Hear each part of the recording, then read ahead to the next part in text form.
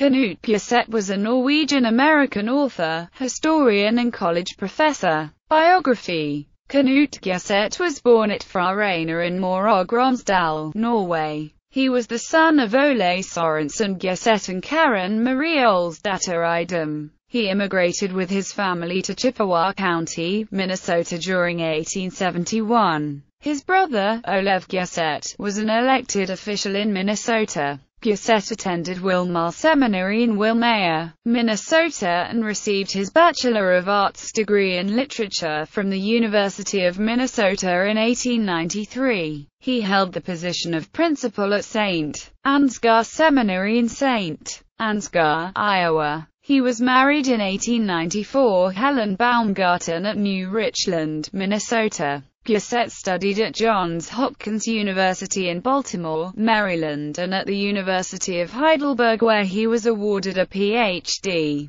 Gjerset next worked as a principal at Glenwood Academy in Glenwood, Minnesota. In 1902, he became a professor at Luther College. Gjerset was department head of the history department for more than 30 years and co-editor of the literary yearbook Simra. He served as curator of the Norwegian-American Historical Museum. He published a number of historical works, including History of the Norwegian People and History of Iceland. Knut Gjerset was appointed Knight of the First Class in the Order of St. Olav in 1917. He also served as the chairman of the Committee on Exhibits for the Norse American Centennial in 1925. Selected works: English Grammar, Brorondevend samlet of Holdsarbeidet i Norge, History of the Norwegian People, 2 volumes. Luther College Museum, John Martin Kalberlan, History of Iceland,